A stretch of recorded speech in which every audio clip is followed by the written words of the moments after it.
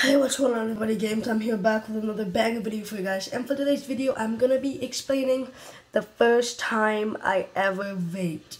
Now, we're gonna get right into this video. The first time I ever vaped was, as a matter of fact, it was last springish. Yeah, last spring. I went over to my ex-girlfriend's house and I saw a vape and I asked, is that a vape?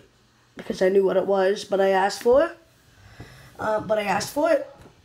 And she said, yeah. And then she took it and then she was using it. So then I was like, okay, cool. Well, then I guess I'll use it also. And at the time, I didn't know it was her mother's. So I used her mother's vape. But let's just say, when I used it, it was pretty dang good.